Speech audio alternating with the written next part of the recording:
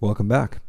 In this session, I'm going to cover a different way of creating multi-threading, and this is using operation queues. So NSOperationQueue with NSOperations. And to start, I'm going to create something to do.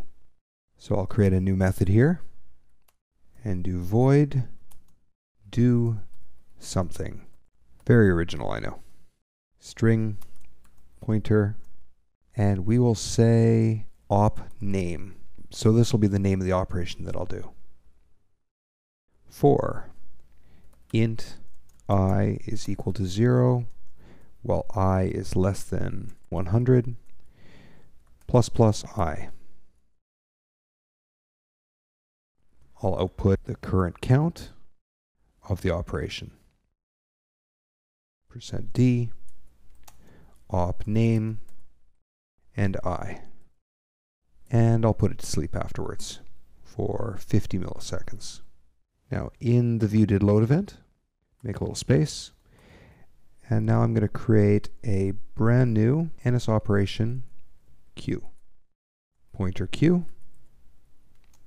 is equal to NSOperationQueue new.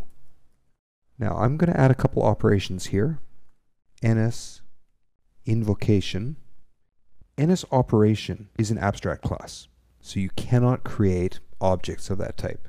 There's two different operations that you can create though, which are the pre-built-in ones, which are NSInvocationOperation and NSBlockOperation. And if these don't do what you want, you can always create a brand new class built on the abstract class. However, these will work for what we want. Invocation operation, pointer operation is equal to NSInvocationOperation alloc init with target. And we'll make self as the target, and we'll use the selector to be do something. And as an object, I'm just going to send the name of the operation, and I'm going to call this one operation 1. And the next thing I have to do is add it to the queue. Queue add operation operation. And I'm going to create another one. Operation is equal to NSInvocationOperation alloc init with target self, and I'll add a selector, which is the same function, but I'm going to give it a different name. I'm going to call it operation 2 and add it to the queue as well. Add operation operation. I'll save it and run it. Let's expand this so we're seeing exactly what happened. And we're seeing that it's all run. They're interspersed, so they're running at the same time, 1, 2, 1, 2, and on. Now the other way to create NS operations is the NSBlockOperation. And we'll create a brand new one here. Operation is equal to NSBlockOperation, block operation with block.